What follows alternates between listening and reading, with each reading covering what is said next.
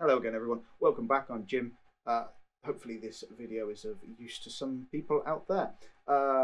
Just going to quickly cover upgrading and downgrading of firmware on Unifi devices. So if you've had a device update and are experiencing issues with the latest firmware, or you're trying to try out some early access firmware to try and resolve some bugs, just a quick run through on how to quickly and easily achieve that. We're going to do this in the new GUI, or the current GUI, or whatever you want to call this GUI. So first things first, obviously sign in, and obviously you've got all your devices, etc.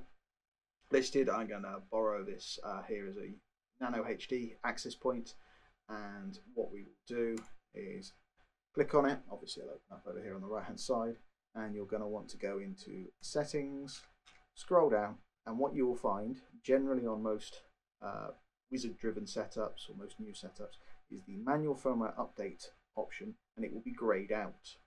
So to re-enable that, you are going to need to go into settings, you're going to need to go into system, you're going to need to go into updates and untick automatic device updates.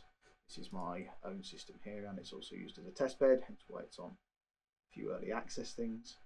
And once that is done, then go back to the device, back to settings, and scroll down, and you'll see manual firmware update is now enabled. So you can click manual firmware update, and that will prompt you for a location URL. Now what you need to enter here, you will need to grab from Ubiquiti, so change tabs, and we have gone into the Ubiquiti forum, so community.ui.com, link down below for that. And you are going to want to go into the releases option at the top, and this is all the current firmware releases from Ubiquiti. So we're going to want to find, obviously see here, the current newest Unifi access point firmware as of today, which is the 19th of the 10th 2022, is 6.2.41. But for example, if you needed to say roll back to 6.2.39, which is the last official release, or if you have early access, you can pick up a newer firmware. So you'll go into that. You will then expand out the download links option, where you will see all the relevant devices this firmware is applicable to, and we want to go for the UAP Nano HD.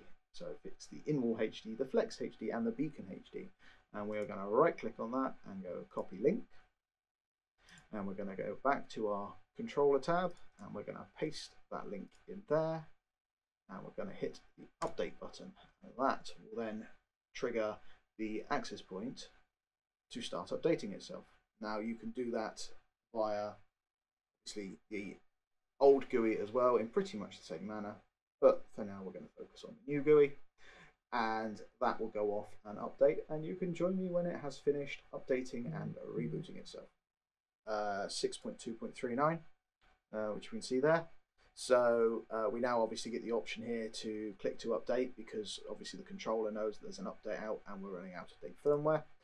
But if this fixes the issue, great. You can then try re-upgrading. Sometimes that will fix issues. You can also leave it as it is for the moment. Obviously, where we have removed the auto update option, obviously if there is a firmware update, the system will then require you to manually update all of your devices, which is an option. Some people prefer to leave things manually all the time, some people run auto updates, depends on the requirements for us. So I leave mine on automatic purely and simply because I like to know when it's going to break, and then I go in and fix it, because this is my system. But there we go. So you can obviously upgrade, downgrade within reason as much as you like. It's useful for troubleshooting sometimes. Obviously upgrade a few test APs first, and make sure that you have tested any new firmware that comes out, and go from there. So hopefully this has been useful.